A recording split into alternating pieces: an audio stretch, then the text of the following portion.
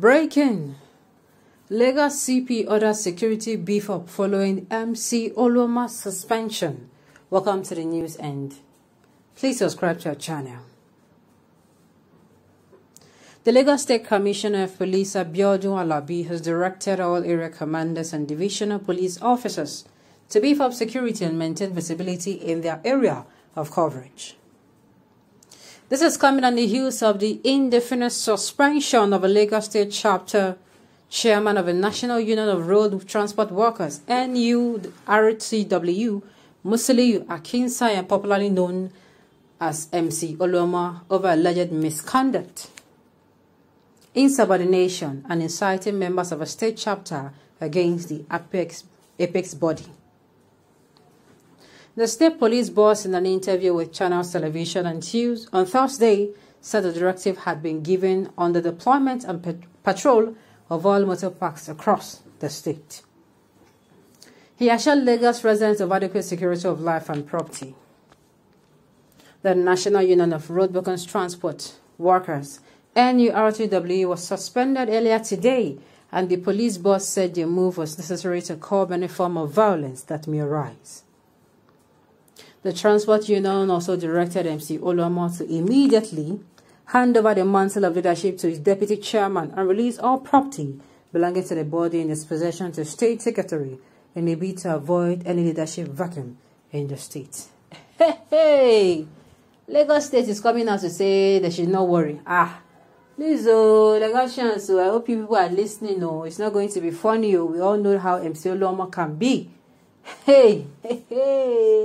This is when we are going to find out what people have been talking about. Yes, this is when we're going to find out.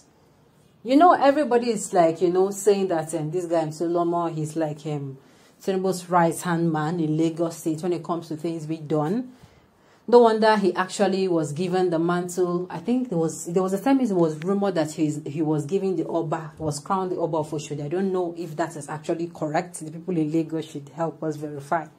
And then we started hearing that he was crowned, he was given the position of, one position like that. Last week we heard that, Oluomo was given one position by the NDLEA, anti-drug, whatever. And my mouth, flies were almost entering into my mouth.